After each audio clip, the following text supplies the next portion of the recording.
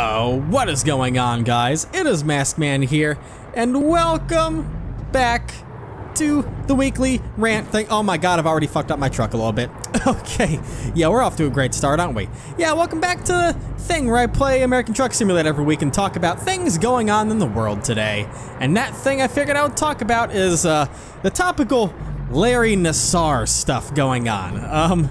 For those of you that don't know, I mean, if you clicked on the video, you probably know, but for the quick crash course for those of you that don't know, if you're just a subscriber of mine that doesn't know what this is, Larry Nassar was a doctor for the Olympics, pretty much. And I think he was also for a Michigan college, or maybe worked through them. But pretty much, he was a doctor for people that were in the Olympics, especially children. And he got in trouble because it turns out that he did very inappropriate things to those children. In fact, the amount of people overall that have come forward so far as when I'm recording this is 265 women have come forward, the youngest being the age of 6 years old when the occurrence happened, had instances where this thing, I'm not going to call him a man because he's a horrible person, this thing did very inappropriate things. And it's horrendous what this guy did. And he's pretty much already been sentenced to life in prison. You know, he's just kind of going through court to get all of his official sentencing and then hear everything from a lot of the victims that are going through the court system. But, this guy is not, oh god, that's the wrong lane. Okay, I'll be right here. Whoops. So, this guy was in court, and, this happened, well, I'm recording this today is when it happened, on Friday when the whole court incident happened. One of the fathers of 3 daughters who were under him, Randall Margraves was the name of the father. He was in court, and apparently he heard for the first time about the fact that some of these instances, in fact, ones that happened to a couple of his daughters, happened while he was in the room. If you don't know how that works, apparently there was a divider that was in between him and the child and then the parents, so they couldn't see what was going on, and he would do bad things, and he'd do it under the ruse that, you know, because they were young and they didn't know what was going on and they were impressionable, he pretty much would... Is there a cop behind me? There is, isn't there? That's why I got a speeding violation. I didn't realize I was speeding, I'm just going down through the road. But you know, he would do inappropriate things and say, oh, I'm doing what I need to heal you, you know, this will make you feel better, this will make your muscles help, and he did very inappropriate things. When the father had heard, apparently for the first time in the court, from his daughter's little testimony that he was doing this while he was in the room, he didn't like that. And so the video starts from him pretty much saying, you know, if I can have a word with the judge and jury.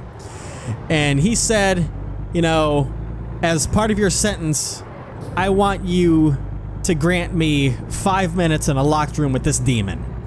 And there are a lot of people in the room that laugh. They're like, haha, look, it's an upset father, the typical stereotypical, oh, I'm the tough old dad. You know, people are laughing. But when you watch it after knowing what happens, you realize this guy is completely serious. He wants time with this man to give him a piece of his mind. About a piece of my mind, I mean a piece of his fist. He wants to just straight up murder that boy. And the judge says, you know, I can't do that. That's not part of how this works. And the guy says, can you give me 1 minute with him then? And the people in the room start laughing again a little bit. And she says, no, sir. And the guy says, okay, then I'm going to do it myself right here.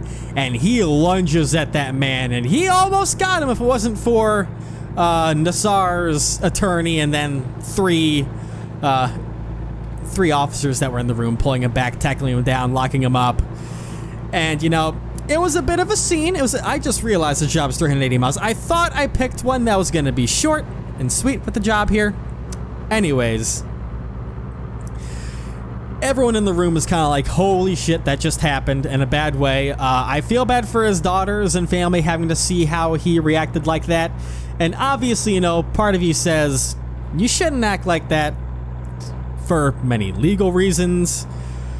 But when you think about it, I honestly can't blame this man for what he did.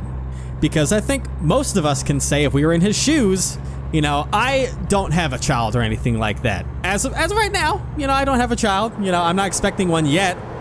Maybe sometime down the road I will. But I can only imagine being in his shoes, having 3 daughters, and all of them were just desecrated by this man in inappropriate ways, abused, and hundreds of other people, a couple hundred other victims, felt the same thing your daughters did. If I was in that situation, you know, I can't blame him. I probably would have done the same fucking thing. I would have been so mad. So, I'm not one of those where it's like, I mean, I understand how it's like, man, I wish those officers were just like a little late, and I totally understand that, but you know, it's their job. They can't have a bias. It's how it's done. I know that the thing the police is known for nowadays for the past few years is, you know, having a bias towards certain kinds of people. But, you know, for a good officer, you can't have a bias, no matter who it is, no matter how old they are, no matter where they're from or what they've done. You can't have a bias towards anyone. You have to follow what you do by the book of your rules of your job description and by law. So obviously, you know, as much as I'm sure those officers just wanted that man to get what he deserves and know he's going to eventually, they couldn't just let the father, you know, go ahead and attack him. Even though, by God, it's what he deserves. I mean, life in prison is too good for that man. Like, this is a heavy case of sexual assault. Like, over 250 people have been... Oh, fucking way station. Oh, I can bypass it. Okay, that scared the shit out of me. But over 250 people have been affected by this man over his career in the Olympic Committee. That is astronomical. I don't know if I know any case that has been that bad, but there hasn't really been someone that has access to that many young people like that. I mean, obviously you got children's doctors, but, you know, it's just been, oh God, everyone's slowing down. Okay, we're at this part of the road now. Like, this is one hell of a sexual abuse case. Like, having over 200 people, that's unbelievable. And this man, I don't want to call him a man. I forgot I said that earlier. I'm just going to call him a thing, a demon, a monster. I'm going 30 miles an hour and I still got a speeding ticket. Holy shit. I can't believe it. God damn it. Man, I'm only going to get paid $8,000 for this job. I thought, instead of picking it by, I usually pick these jobs by the price per mile. But I just went by distance because I wanted to try and not go too far. Apparently, I still picked one that's pretty fucking long. So I got that going for me, which is nice. But this guy, once again, don't want to call him guy. Don't want to give him the dignity of being called a man because he's not a man. He's everything but what a man is.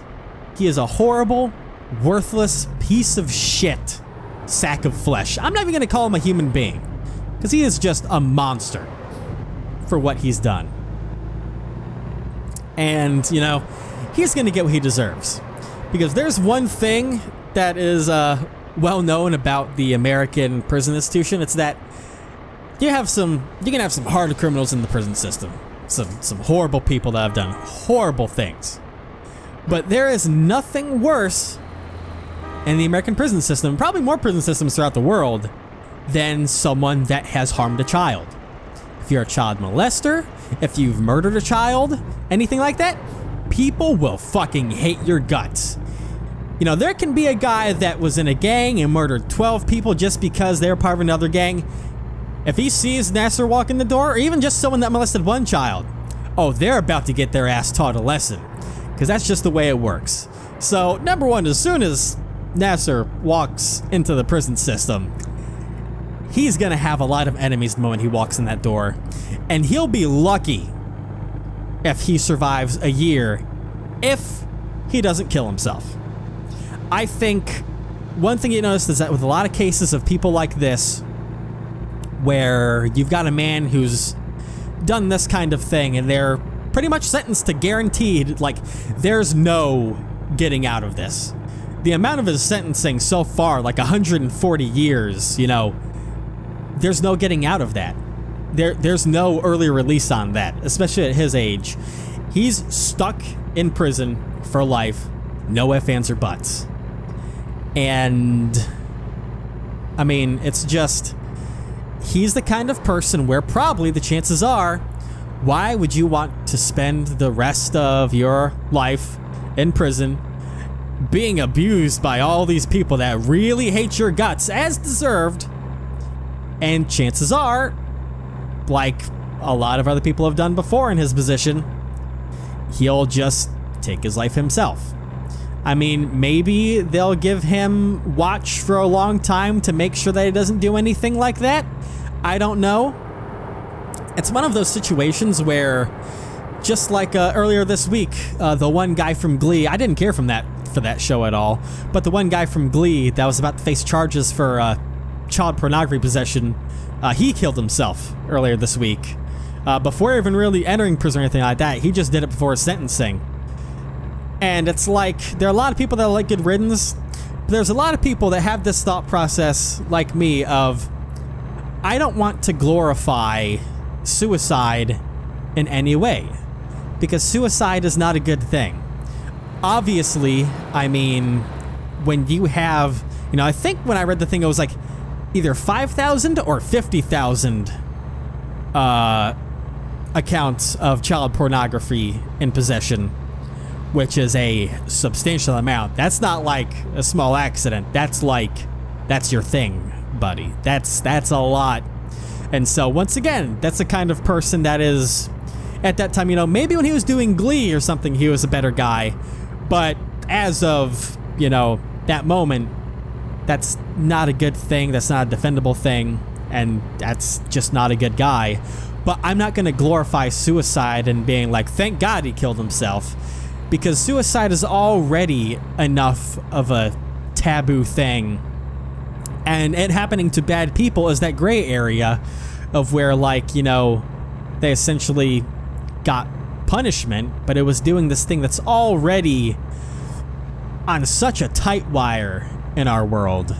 You know, suicide is a crazy, horrible epidemic that we have to deal with on a day-to-day basis. There are tons of accounts of suicide and attempted suicide happening daily, and it's a big problem that we want to try and fix.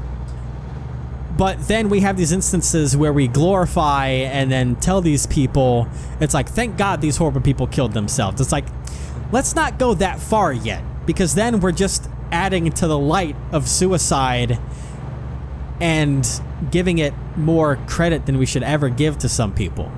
You know, it's a horrible gray area when bad people commit suicide. And it's like, as much as we can all wish that Larry Nassar gets a death penalty, but it won't happen for him just because I'm pretty sure that where he's being sentenced is happening in a state where he can't get the death penalty. And it's like, you just kind of wish a horrible thing to happen, and suicide would be the answer to that, you know, in a way. It's like, hey, he's gone. But once again, we don't want to glorify that kind of thing. So it's a weird gray area of, you know, will suffering life in prison be good enough? Have him on constant watch so that he can't kill himself and just hope that he goes for the next 40 years just being treated shittily in prison? Like, here's hoping that, you know, before anything happens, just, oh, God. I mean, chances are, I don't mean to make a dark humor joke, but I'm the kind of guy that I have always coped with horrible things with dark humor. It's just the kind of guy I am. Let's just say that, let's hope that in prison, he gets an eye for an eye. I'll put it at that. I mean, obviously, you know, there's no younger people in prison that can do it to him, and that would just be like a horrible situation on its own. But here's hoping that there's some guys in prison that want to show them what it's like when you take advantage of someone and their body in that kind of way. I guess that's kind of the best thing we can hope for him. Once again, I'm not going to say, like, just kind of like suicide. Rape is a horrible thing, and it's kind of also a bad thing to kind of hope for that to happen, because once again, in a culture that is so tainted by rape and sex abuse, and like the case is, you know, we don't want to glorify it in any way, but this guy is just a monster. Like I said, he's not a guy, he's not a man, he's not a human. He's just a rotten waste of flesh and life on this planet. And we just have to hope that he gets what's coming to him. That's about all I gotta say. So I've got to try and find a place to, usually when I've got too long of a road trip, I pull off on the side of the road